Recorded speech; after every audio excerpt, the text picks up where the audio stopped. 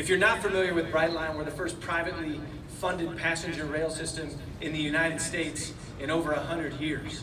And our whole goal is to take cars off the road, improve mobility, and to connect communities and cities like never before. And I think that we're going to get a chance to do that during the Super Bowl. I also want to thank the Palm Beach Commission, the mayor, Ray, Virginia, Baker.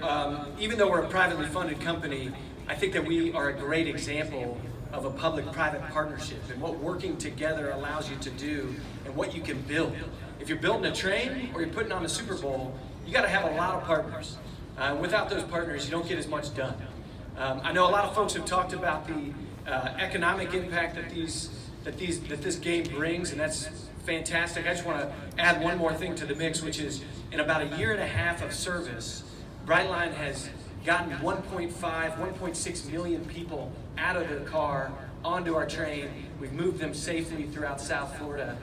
We've removed 15 million pounds of carbon emissions out of the air. We've taken over 750,000 cars off the road. And once we go to Orlando in 2022, that number will escalate to 4.5 million cars off the road each and every year.